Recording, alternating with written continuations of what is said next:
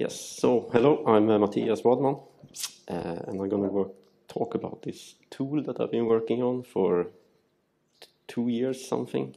It's a bit fussy. I did a lot of prototyping before, but maybe 2 years seriously working on the project. So some background. I work at a company, a streaming company, so I work with ingestion and transcoding. So I deal with a lot of media files that comes from all kinds of sources, so it's very, very varying quality. So we have to, when the transcoding fails or it looks strange with colors or timestamps or whatever is going wrong, then we have to somehow figure out what is wrong with these media files. So previously, we used to use a lot of tools like FFprobe, Graphic Magics, MP4 dump, media info. Even Wireshark can decode media files.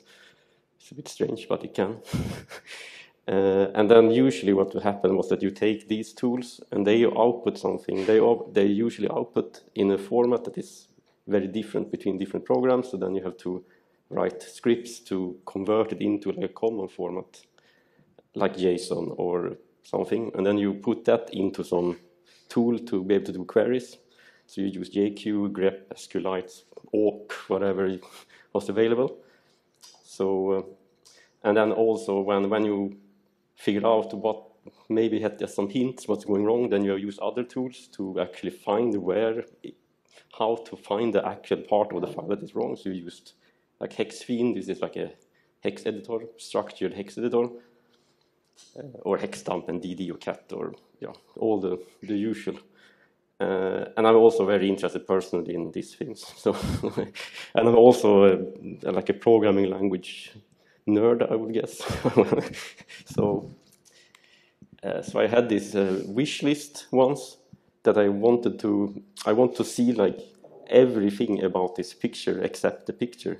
That's because when you work with in transcoding, I nearly never look at the video, so I just look at the. Yeah, I want to see everything else. I don't care about the content, like what it is. I just want to see everything else. So I had this like a wish for an.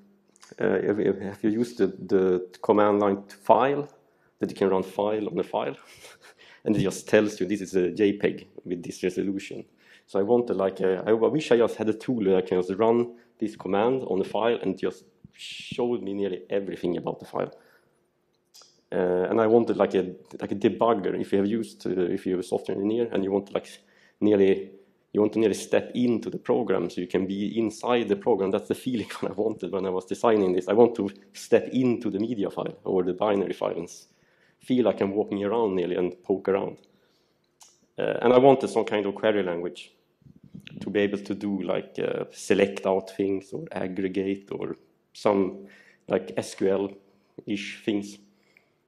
And I also wanted to have some kind of way of addressing, so I can like symbolically talk, like ask questions about I wanted the 10th frame or the last frame or things like that. And I also wanted, because I've written a lot of decoders in my life, so I wanted something that could support the nesting, because I know that these media formats, they usually are nesting other formats inside, like a container has an AC frame that has a, yeah, so you want to like write that decoder once, and then you want to reuse that decoder in, yeah, that's how FFmpeg is designed also. It's like, yeah, that's a no-brainer. It should be like that. And I also wanted like a DSL kind of domain-specific language so it kind of looks like you're nearly writing a specification so you can nearly take you can look up the AVC specification, nearly copy and paste and just change it into code more or less, and it should just work. And those specifications, they are usually, those formats are very dense, like they are bit packed, so you can't rely on byte binders, I think. So I wanted a code that can just take care of all the nitty-gritty byte things. So I started looking into, because I knew a lot about JQ, which is a query language for JSON. So I knew that if I could make that work together with like a structured hex viewer or editor, it would be great. And I did a lot of tries, and I think I figured out how to do it, and it seems to work. So I can talk a bit about JQ. I guess most people have seen it at least. It's usually for indenting JSON. You just run JQ and then a JSON file in, and you get like it's nicely indented, the JSON. But JQ is actually a tool, and it's also a programming language. So what this JQ tool does is that it takes JSON as input, and it runs a JQ program, or a filter, they call it, and then it just gives you JSON back. So it's like transformed it in some way. Or usually you don't do anything. You just run this dot. That's why we have a dot sometimes when we run JQ, because that's the identity function. So JQ is it's a superset of JSON. So all JSON is valid JQ filters. And it's also maybe the strangest things about JQ is that it's a functional language that is based on generators and backtracking. And maybe if you have programmed other languages, it's kind of like if you in Python, when you have yield, in JQ you always yield. That's like the standard. There's not even a keyword for it. It's like, comma is kind of yield in JQ.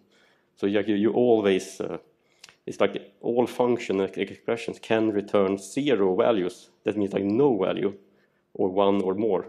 So every expression can do this. And it comes from a language called Icon that's very long, it's like from the 80s, that is inspired by this. So you can see, I have some examples here. Here is, you can read it as this, like a prompt kind of, and then you see how JQ would interpret this. So it's like literal, so numbers are just numbers, strings are strings, an array is just an array. But then you see down here when you create an object literal, so you can see that you can start to do arithmetics here, and it just calculates to 6. So you can do those kind of things, and then you see and here's the usual syntax for how you use this pipe operator. It works kind of like shell scripts with a pipe, that you have like an implicit input argument. So we don't have to talk about the first argument, because that's always implicit.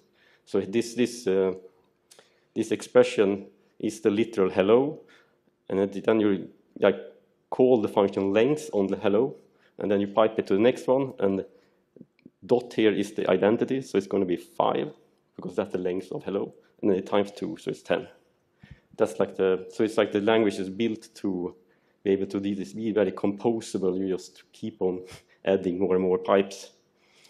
And I have some more slides how this works, but we can skip because that's too much details. FQ was built inspired by this. So I joke that it's like the binary indenter, which kind of makes sense that it does. So instead of just JSON, it can actually take like binary in, or it can take JSON, or it even supports XML and other things. And then it runs a JQ program, and then you can get binary out, or you can get like a fancy hex dump. I will show you how it looks. Or you can get JSON out also, of course, because it's just JQ. And it supports a lot of input formats, 108. I think last time I checked now, half of them are media related somehow. And FQ also has some additional standard library functions compared to JQ that are convenient to have.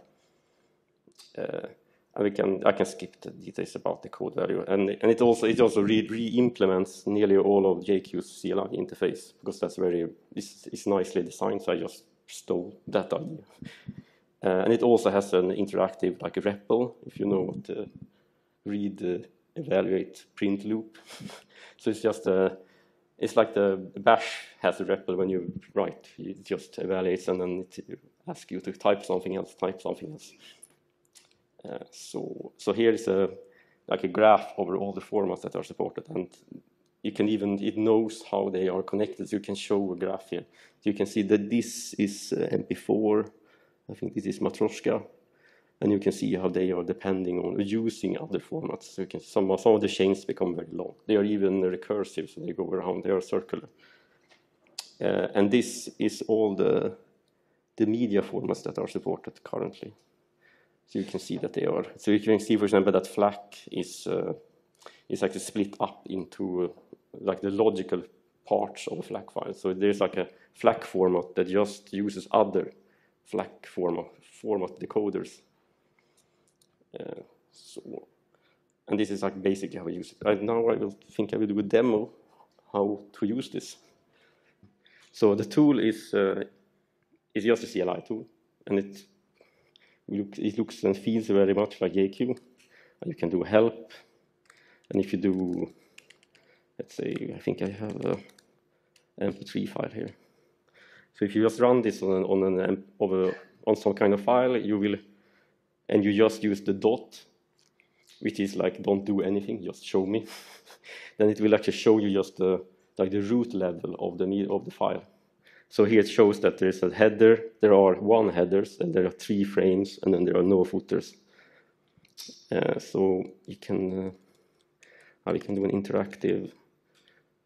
So now I open the file in a REPL mode instead. So now you can do the same thing, just dot. So now I don't have to, now I can just type.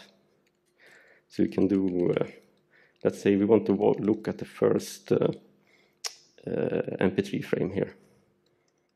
So now you can see how FQ has decoded this, and it also shows you like symbolic representations of things. So you can see that the bitrate is 56 kilobit, and that is actually in the file. This is encoded as 4, but that's kind of useless for a human. So it actually has translated it to 50. This is what it makes sense for us to see. So. But I was going to open an MP4 file instead, I think. So here is an MP4 file. And the MP4 files, I don't know if you know about, they are like a structure of boxes, a tree of boxes. So here, so they are represented here as as arrays, like arrays of boxes that have boxes that have, oh, yeah. So you see the first box is the typical F-type box, which has brands, so you can see them here if you want to. And you can also convert these things into JSON if you just want to have it as a.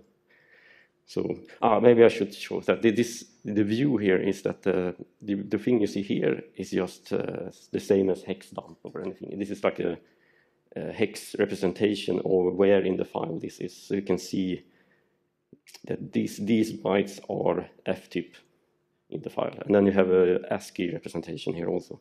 So these are like the same bytes in the file represented in 2 ways, and on the right is like a logical tree of how it actually is structured. So let's see. I was thinking we're going to do a demo where I calculate the aspect ratio of the video track in this file. So I will use, maybe it will go a bit fast, but hopefully you can. So there's FQ has a function called grep, and it has a version of it called grep by, which it takes a condition. So you can give it like a a lambda that is like it's kind of like a condition. You can run code here to say what are you looking for. So I tell FQ that I'm looking for boxes that are called track, which are tracks. So here it finds 2 tracks. And then I want to, because I know how MP4 files work, so I can say, so I find the 2 track boxes. One of them is the video and one is the audio. I know I only want the video. So I know that there's a box called handler that is under the track box that tells you that this is video. So then I can say, so for each track box, I think it's called handler. Yes, here. So there's it. This is the thing that tells in an MP4 file that this is video. So I can do feed. What did it say? Feed. So now I just it says true or false because one of them is video, one is audio. So then you can do in JQ. You can use something called select, which is like it So based on this condition, it can give you or not give you something. So it doesn't output the thing if it doesn't make sense. So okay, so now we are back to the track again, but this is on the track that is video. So now I know that under the track box there is another box called I think it's called TK track header.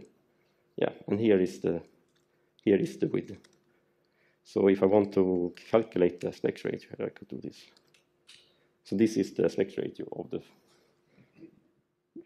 So what I usually do is that I use the REPL to kind of like play around and figure out how to write the query to find this.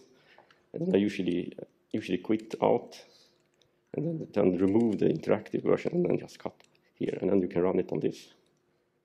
Or you can just tell FQ to do it on all the MP4 files in this directory. So I think there's a big back button here also. So that one is a bit wider. So I can try to see. Let's see. So another thing with the FQ is that I want to be able to, because the idea is to use FQ to also automate a lot of things. Because what if I have hundreds of files and I want to do a query all of them to find like a specific one that is different from the others, or do. So it's like it has support for multiple inputs. And one way you do it is that if you don't say anything, it just runs the same query on all of them. But there's a way where you can tell FQ to not read anything. If you do .n, and it tells you, I don't read anything. Then it's up to the query to, how am I to find it? Okay, maybe I will skip this, but actually I have it here. I think I prepared it here. So this was the query I was going to write. You can do this instead, and then you can actually make it build.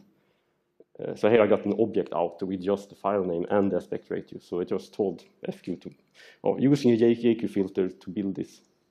So yeah, then I don't think I have time for more. If you want to have questions, then I guess there are time for that now.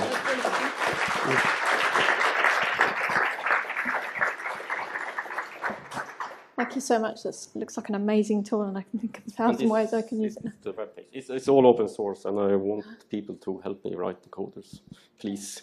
Or documentation or anything, or just use it. Tell me what doesn't make sense. I wonder if we have any questions.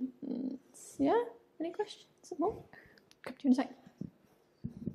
This is really, really cool. Kieran O'Leary from the National Library of Ireland. Did you ever... was there any point in the early design of it where you thought of it as maybe that it could accept input from things like MediaInfo, MediaTrace, FFprobe, and rely on those decoders? Or is there something in the design of this where it's like you just have to write your own decoders and that's the easiest? I think the idea is that the DSL is built in a way so that it automatically keeps track of where you are in the file for you. So it kind of needs to be. It would be if some of the other ones can export like the bit ranges for all their fields, then you could probably do it. But I haven't really looked. I actually in the beginning tried to use Hexfiend for this and try to kind of make Hexfiend be able to import, because the problem with Hexfiend is just too slow. You write the decoders in TCL, which is just, yeah. I didn't say this is written in Go, so it's quite fast, I would say. It's fast enough for what it's doing. It's using so much memory anyway, so it's like it's not I/O or decoding is not the problem at all. It's just, yeah, you decode one bit, and then it will have to have the name and the range and the symbolic representation. So it's that, yeah, it's just decoding time and everything just dwarfs memory allocation when you run it. So it's not memory efficient.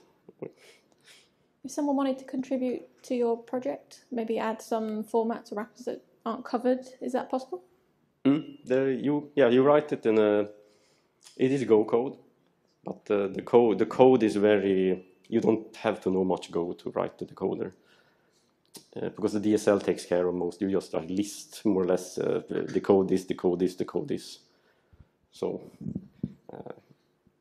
if we have time, I can look at one of the coders if you want. Well, one question here. Practically, it's a 1.5 question. One question is, do you can also show the individual timestamps and all kinds of timestamps? Because as far as I know, there is a different kind of timestamps inside the file. So can we see that? And the half question is, do you think that this can be in some way used to repair some broken files? Yeah, for the first question, it depends on the, like for example, the MP4 decoder, that the timestamps will be in this STTS box, I think it's called. And then I think there are other, and that box is decoded, so it just you will get the list of all the timestamps for all the samples. So it's up to you to do something with those. You can see them. You can see them. And a half question. Yeah, you can fix. I have fixed broken files with this, or even broken files in a way that I want it to be broken, because you want to do regression tests, or you want to reproduce weird crashes or things. So that's very, very useful to be able to see exactly. You can actually modify things with FQ, but you can't just say like change this value to this. You have to like slice into bit ranges, and it's a bit complicated. Including for move file. Yeah, it's called MP4 decoder, but it decodes also QuickTime and Move and all the ISO BMFF files, CAN-ish files. That's wonderful. Thank you so much. I really appreciate a round of applause.